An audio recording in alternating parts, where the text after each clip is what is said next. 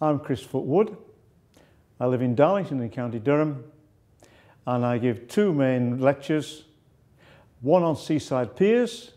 You can hear all about British seaside piers, why we have so many, how they were built, and the future of our wonderful seaside piers.